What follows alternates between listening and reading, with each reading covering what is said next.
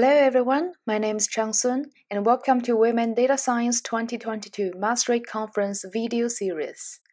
On March 8, 2022, thousands of participants gathered around the globe for the Women Data Science Worldwide Conference. Maastricht Conference featured keynotes, technical talks, panel discussions, and many more interesting things. In this video, Dr. Mirella Popa, an assistant professor at Maastricht University, as the host of WIS Maastricht Conference 2022, introduces our speaker, Dr. Kateřina Staňková. Dr. Staňková talked about the topic of improving cancer treatment through game theory. If you're interested in this talk, please keep watching. And it's my pleasure to introduce our next speaker, who is Kateřina Staňková. She's associate professor at Delft University of Technology. And before that, she was here with us at Maastricht University doing research in game theory for cancer treatment. She's leading a lot of projects, national, international ones, supported by the Netherlands Research Organization. She also received Stairway to Impact Prize for designing novel cancer therapies. So we are really looking forward to your talk. The floor is yours. So thank you very much for inviting me. It's my pleasure to see you all. Also a lot of my past colleagues. So what I'm going to talk about,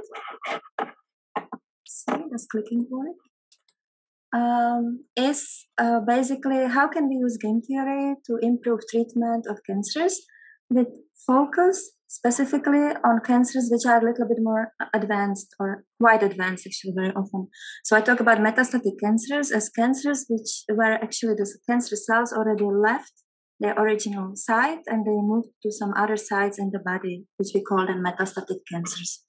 And then to motivate what I'm going to talk about, I would like to review the current standard of care protocol in metastatic cancers.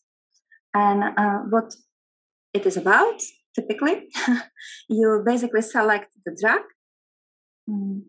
which you might base on a certain screening or certain properties of the cancer or your patient.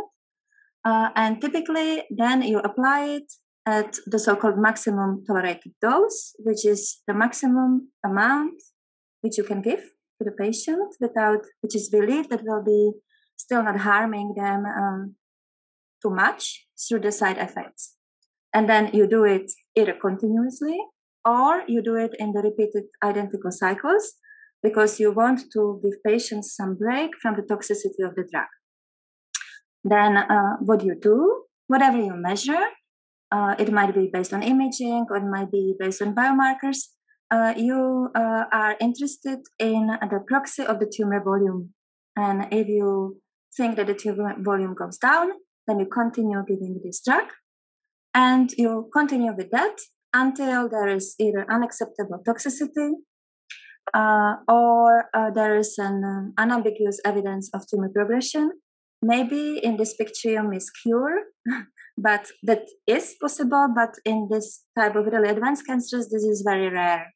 Okay, and if you think about this, so what is interesting about this is in the past, say 50 years, we got much better in the cancer prevention. We live healthier, we smoke less, we move more. We got much better in actually treating early stages of cancers. But when it comes to the metastatic, so the more advanced stages, in some cancers we are about the same as 50 years ago.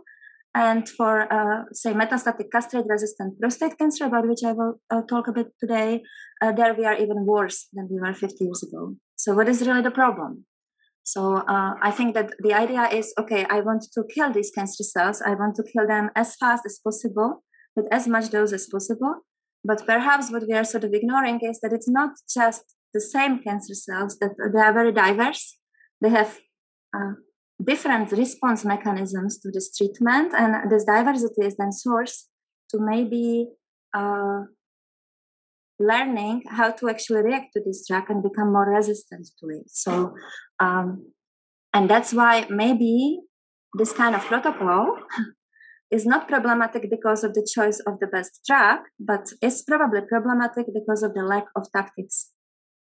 Okay, so we choose the drug and we give as much as we can until we see it doesn't work, and then we switch and we do it over and over again until the tumor doesn't respond. So what will be outline of my talk? I will talk in one slide about what I do in my research. Then I will talk briefly about game theory of cancer and its treatment. And then I will talk about the data, because that I think should be prominently in this talk, and what is so-called evolutionary therapy, which is an improved way how to treat these, especially these advanced cancers. And then I will conclude with some future steps and maybe project we are working on now. So just to show the problem again. So initially, if you apply, so here it is tyrosine kinase inhibitors, but doesn't matter if you apply the treatment, you see initial response, but earlier or later you see that actually the tumor somehow learns, and we will see why, how to deal with this drug, and then it starts growing again. Okay, and maybe that is something we don't take into account with this protocol which I was showing you before. So what I work on is dynamic game theory, which you could see as a mathematical theory of interactions. And I'm not going to give you a lecture on game theory, don't worry. But I just wanted to say that there is classical game theory, which really is focusing on how to analyze situations when you have rational parties which have different strategies, and actually outcomes of these situations lead to profits, which may also depend on the choices of the others. Then we have evolutionary game theory, which could be seen more as a Darwinian mathematical theory of Darwinian evolution. So these strategies are not anymore chosen. So cancer cells do not choose to be more or less resistant, but if you are resistant, you survive with this treatment. So you do not choose your strategy, but you likely inherit it maybe from your parents, if this is a good strategy to survive. And then the question which I have in my research is, how can a rational player, if it is added to this game where you have evolutionary players, how can I actually influence the system to do what I would like it to do? Yeah, so if it is, for example, something living which I like to sustain, how should I do it? Yeah, but if it is cancer, on the other hand, maybe I would like to kill it. So how should I do this? And that's what we call now Stackelberg evolutionary games. So the games which have like this kind of smart leader, but the followers are not necessarily smart. So how can we really combine these two theories together? And then basically the main question is, if I have a rational leader, like a physician, who enters this game with sort of evolutionary players like cancer cells, what would be the best way to use the tactics to actually drive the system to the state I would want to have it in? And in this talk, I will talk about a lot of results, maybe, which are, of course, not only my results, but also results of collaborations with many brilliant scientists I work with. And I said here young, but young, I think, is more a state of mind. So I just wanted to show the diversity. Some of them are at Maastricht University, some of them are at TU Delft, and some of them are at Moffitt Cancer Center. And some of them are indeed, by their spirit, younger than some of the 20 years old. And so the results which I will show, sometimes I will have their picture on the slides, is, of course, those are based on this joint work, so it's not only me who worked on it. So I will start with game theory of cancer and its treatment. Very shortly, don't worry. So if any situations in which you have players, their strategies and their payoffs can be defined as a game.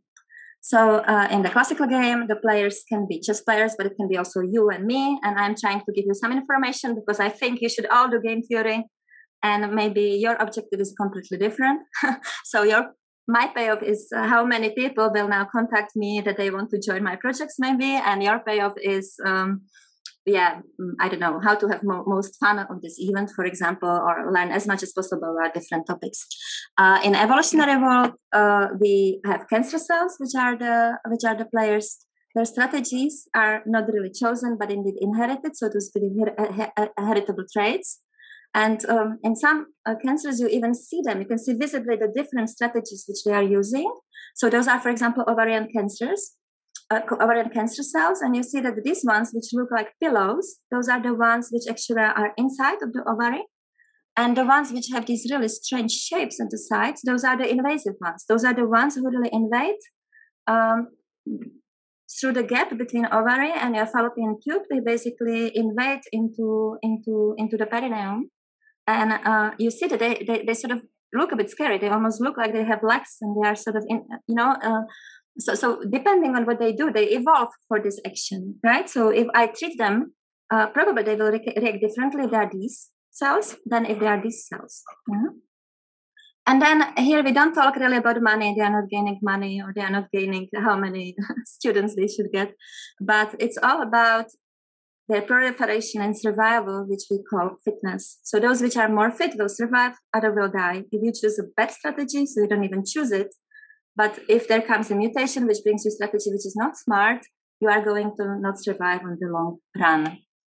And so there are probably many people who stated this already quite a while ago, that cancer is an evolutionary game and we should really treat it as such. So this is one of the authors who actually mentioned that. And then I want to just briefly tell you a little bit about mathematics, but not too much, okay? So in the previous talk, or 2 talks before, we saw like a logistic growth or logistic regression. So problem of the logistic regression in cancer is that it can only match the monotonic increase or monotonic decrease, yeah? So the simplest models which we are using actually don't have just one equation like a logistic growth, but we have a growth or decay of the sensitive cells and of the resistant cells. Those are, and what matters here is this resistance is with respect to the treatment which I choose. Yeah, so if I have one treatment, you can be either sensitive cell or you can be resistant cells. And then they will have different dynamics depending on whether they are sensitive or resistant. And this difference might be that the resistant cells in this expression can actually evolve something which we call this property of the resistance, which will sort of harm the effect of the treatment. Okay. And now, of course, I can show you any models, but if they are not fitted well with the data, then maybe you will not believe me. But that I will cover as well in a while. So, and basically, already with this very simple model, we see that if we would have just the situation with sensitive being the very almost whitish cells and resistant being the darker cells, if I apply the maximum tolerable dose in these models, I see that I'm basically killing those which are sensitive because they somehow not evolve, they do not really respond to it by higher resistance. And what I will end up at the later stage, I will end up with the cells which are fully resistant.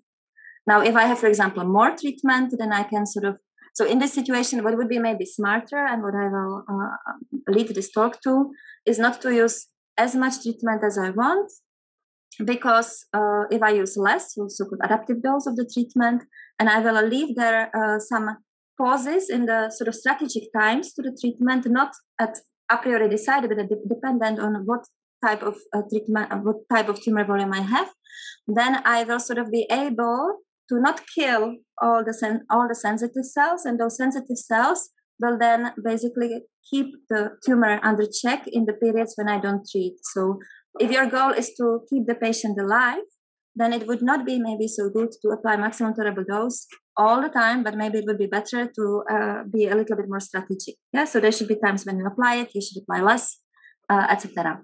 If you have more drugs, then there will be not 2 types of cells, even in this simple model, but there will be 4, right? So there will be those which are sensitive to both drugs, sensitive to resistant to both drugs, or all the options. And then sometimes we don't really know whether they're like fully sensitive and fully resistant cells, because this resistance evolves sort of on the go. Then basically it looks something like this, right? So in the beginning, you have sort of initially all sensitive cells, and then as you apply maximum tolerable dose, then they are becoming more and more resistant until you basically end up with a completely resistant tumor. Here, if you would not do that, if you would basically give them sort of time without the treatment at the strategic moment, then basically you could also see that it's not really, it would not be a good idea for them to stay resistant, because then there is no reason why they should resist. And as a consequence, you can control the system for a longer time. Yeah, so that would be one option. Interesting is that, for example, if you look on this situation, tumor volume, this is probably similar tumor volume as this one, but this is much worse because the tumor is much more resistant. But that's not what we measure, because what we measure is just the tumor volume. We don't really measure the property of these cells which we are trying to treat, to kill, actually. And so that brings us to the next part, and that is, okay, so if I now include the smart physician to this game, so I have this game of cancer cells, and the physician can choose different treatments, their timing, dosing, combinations, and the cancer cells is evolving. So the cancer cells are evolving, so respond in terms of their, not only their size, but also their evolutionary dynamics, meaning their composition.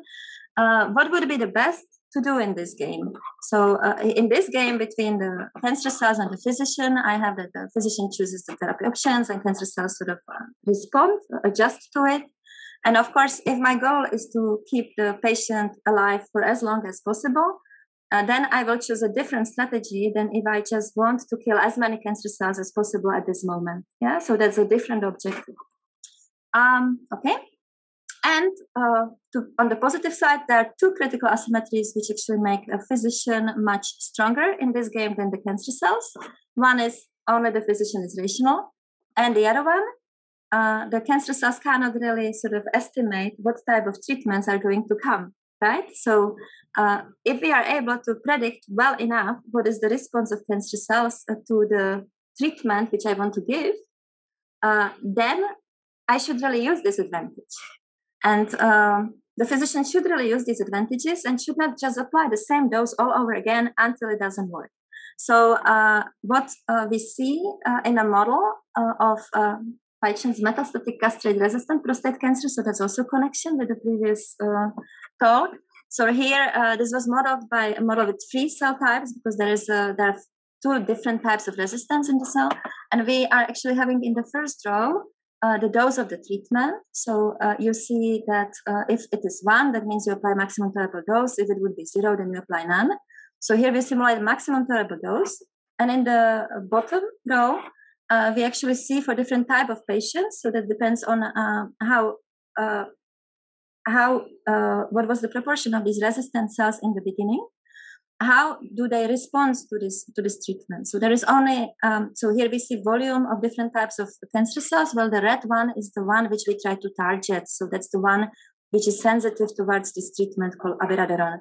So you see, only if the patient is a best responder, meaning they did not have any resistant cells, and they did not evolve in response to this treatment, I can control the tumor. In all other cases, I will basically end up with a tumor which evolves into complete resistance. And what I actually managed by this strategy, which I call lame, is I have trained the best enemy I could train, because this tumor I cannot control with my treatment anymore, and I have to try something else. And then I do it over and over again. So this is not really smart, is it? And of course, for those who sort of believe that there is an idea to cure these patients, these are images of these patients. So you see all these black dots are their metastases. So the idea that actually you are going to kill them all these cancer cells is really, really naive. Yeah. So perhaps here we should really attempt to see, can we keep them under control with a good quality of life for as long as possible, meaning they will maybe die of, I don't know what, when they are 100 years old. Yeah. So what is really the treatment goal here is also a very big question. Okay. So then we bring this idea of evolutionary therapy to this presentation. So evolutionary therapy is really a therapy which sort of tries to anticipate what will be the response in cancer cells to my treatment, and then take it strategically into account. And typically how we do it is that we first make a mathematical model of what's going on. We fit it with the data, we validate it through additional data. And then once we believe that the model describes the reality well, then we can try to find a protocol which will work for all possible parameterizations for these models, such that for all types of patients, we really see a better treatment outcome. Okay? So in the standard of care, we sort of observe what's happening, and then I do something. Here we try to anticipate and sort of be the first player in this game, really take this leadership role. How much time I still have? I hope I did not get, still 10 minutes? Yes? Okay, good. So Then when we moved to the data, so we did fitting of different types of data, or we typically nowadays try to combine different data sets. So, for example, in this project, which is a collaboration with University Clinic Aachen, we basically took data from, there were initially 1,500 patients, but then we sort of filtered out the patients which had not enough data points. So then we stayed with like 600 patients. And only thing which was actually measured in these trials was like tumor diameter. So basically what we know is only how the tumor diameter sort of changes over time. And then if we come back to these models which Rihanna, I think, was talking about, they cannot at all capture, so this is the real measurement, this type of resistance evolution. Okay, so they cannot really capture the situation when the tumor first responds and then it grows because of evolution of resistance. So then we saw that basically if we include this game theoretical thinking that really the system responds, and even if we have to guess what is basically rate of resistance, this is this graph, how the resistance grows, we are able to capture the what is happening to these patients much better. While if you use the classical mathematical models, which are used nowadays very often, then you can predict only monotonic traits. So really strictly increasing, strictly decreasing. You cannot predict delayed response or this evolution of resistance, which is very typical. Okay. Then we've tried to get better. Yeah. So this is a collaboration with Rachel Cavell from DKI and with a PhD student of mine, Veronika Gaska, where we basically try to include two various volumetric information, also omics data. At this moment, we mostly work on transcriptomics, but we are also expanding it to the other directions. And basically, this is a sort of a smoothie problem, where basically we get all these large data sets, which are sort of mixture of different fruits, and we don't really know what fruits are in, what are actually their profiles, and how these profiles change over time. So we know that there are different cancer cell types. We just don't know maybe often what are their profiles and how do they respond to the treatment. So to actually figure out how to do this properly. So in some cases we know that we have like strawberries and we have strawberries, raspberries, etc. Then we can use supervised methods. If we don't, we have to use like unsupervised machine learning methods to just actually figure out how many types of these cells we have in and what are their profiles. In this project, we actually worked on the glioblastoma organoids, where we basically used first unsupervised and then also supervised methods from existing literature to actually figure out what are the different cell types. And we found out that in response to radiotherapy in non-small cell, this was, I think, in glioblastoma, but we also work on non-small cell lung cancer. So maybe I mixed up two different cancers at this moment, but that doesn't matter for the technique. So there you can first identify what are the profiles of these cells, and then you can over time actually check what are the responses in terms of their proportion in the mixture. And this was done then in patient-derived organoids, meaning you take a sample from the patient's tumors, and then you basically expose them to the same treatment as the patients get, and then you can actually observe what is happening in these organoids. Then basically the belief is that this is a very good proxy of what is happening in the real patients, so that can help you to actually adjust the dosing for these patients. And then you can use actually the game theoretic modeling, where you sort of predict what's going on to happen. And we are now in the validation stage, so collecting more points to actually see whether the predictions which we make, so those are equilibria which we expect the tumor stabilize with the treatment, are whether they really work. So we are adding this information to the volumetric information to not learn only about the tumor volume, but also about the composition and how this composition changes over time. In other projects, we are actually using a single cell sequencing methods, where we actually get like spatial information. So here you see a spatial information on expression of different markers, but we don't really know which markers correspond to which cell types. So here, this is in colon rectum cancer. And these are in real patients, so not in the organoids anymore. And we would want to actually figure out. So here we have again profiles of different cell types. We want to see how do they change these proportions of the different cell types over time, such that we can use it in a better optimization of the treatment. Okay, and then that leads to like more spatial game theoretical models. So if you're interested in that, I will be happy to chat about it at some other time, because I think I am a bit slower than I thought.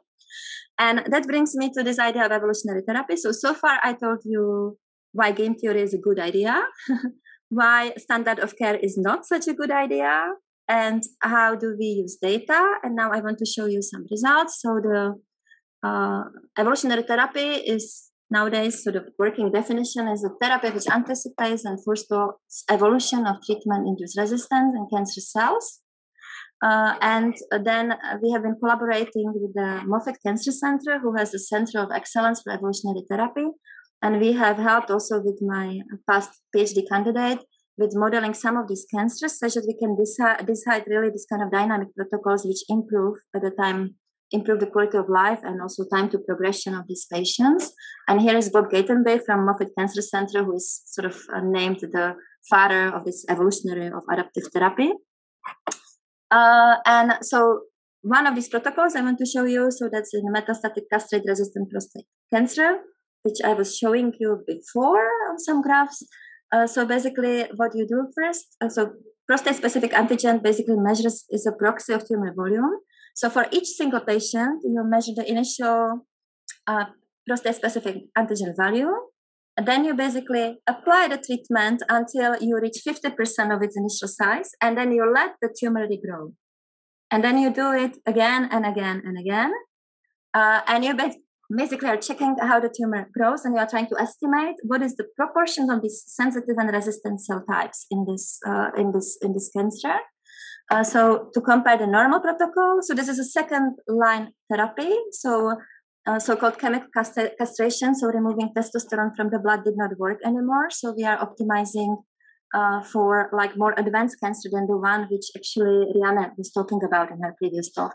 So here, so in the standard of care, you apply everything at the maximum tolerable dose. Here we basically apply the treatment only until the tumor shrinks to about a half, and then we stop treating, and then we can apply the treatment and we stop treating.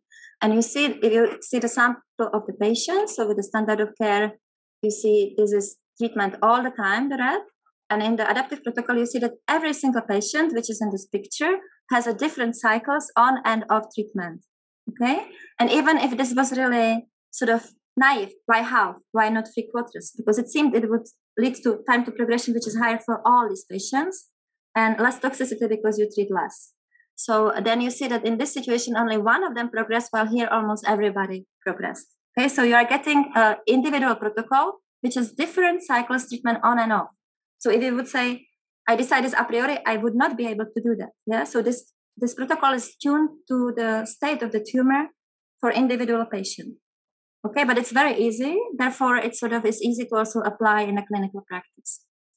Okay, and then of course, I wanted also to talk about the difference between modeling and the reality, but I think I will skip this slide. I wanted to just show that even with this protocol, which is relatively simple, you basically got on the classical therapy, you get like 13.8 months time to progression, while on the adaptive therapy from the patient so far treated, you see 32.7, so between 2 to 3 times more time until they progress on this protocol. And you see that they receive much less treatment. So they receive on average 41% of the dose. So they are actually feeling much better than the patients on the standard of care. And I was a bit naive about my speed, so I was skip some other adaptive therapy ideas. We have designed a trial design with Moffitt Cancer Center for the thyroid cancer, so that we are trying to do something different with TKIs, so tyrosine kinase inhibitors. And currently we are also in the Netherlands starting design of evolutionary therapy for non-small cell lung cancer, where we are using again tyrosine kinase inhibitors together with chemotherapy. So the question is, what would be the best sequence, timing, and dosing of these different treatments? Because we see that for all patients, there is initial response, but early or later, they actually resistance evolve and the treatment doesn't work anymore. So how can we do this better? So how can we stabilize the disease or try to prolong the progression so long that, that it's so long that it's not so dangerous for the patients anymore. I think I speeded my pace very much at the end, so I come to conclusions. So what are the take-home messages? So I hope I managed to convince you that we should really see it as a leader-follower game, and we are the leaders, so we should use these advantages. Even simple evolutionary therapies, so the therapies which take this knowledge into account, will prolong patients' lives and also their quality. And the future research, so we are developing now evolutionary therapies here in the Netherlands together with the clinicians actually for non-small cell lung cancer, but also head and neck cancer and colorectal cancer. And I think that using better data and all these different data sources we are now getting should be all combined to get better models, and that will lead to better therapies. Of course, we are also working on different projects where we are trying to see under which conditions the sort of machine learning techniques predict the response to the treatment in the same way or in a different way than game theoretical models, and why? Because the game theoretical models have this advantage that they are explainable. Yeah? And with that, I would like to thank you. Thank you for watching this WIS Conference 2022 video from Maastricht. And you're welcome to watch more conference videos from WIS worldwide on YouTube.